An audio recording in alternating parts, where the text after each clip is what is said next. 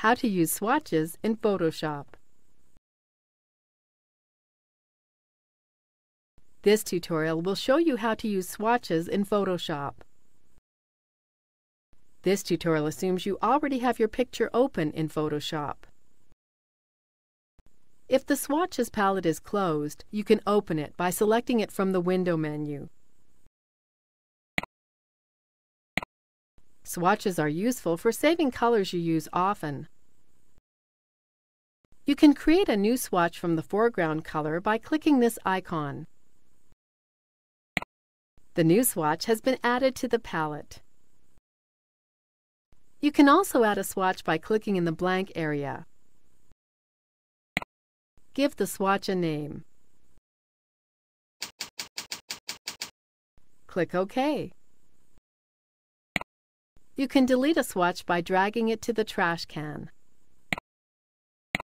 Select a swatch to use. The foreground color has changed to match. To allow you to see the menu, we will undock the Swatches palette. Click the icon to open the menu.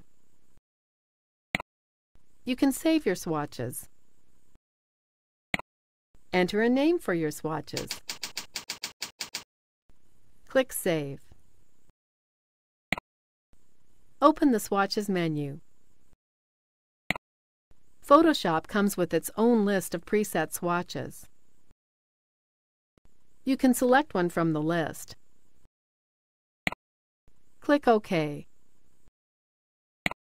Your swatches have been replaced by the new ones. You can add the swatches you saved to the list. Click Load Swatches. Select your swatches and click Load. The swatches have been added on at the end, so you may need to scroll to see them.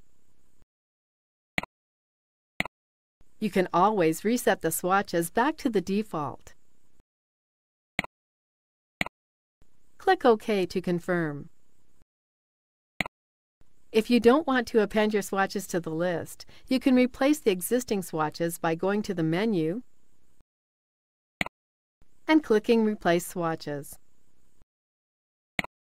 Select the swatches you want to load from the list and click Load. Your swatches have replaced the previous ones. This is the end of the tutorial. You now know how to use swatches in Photoshop.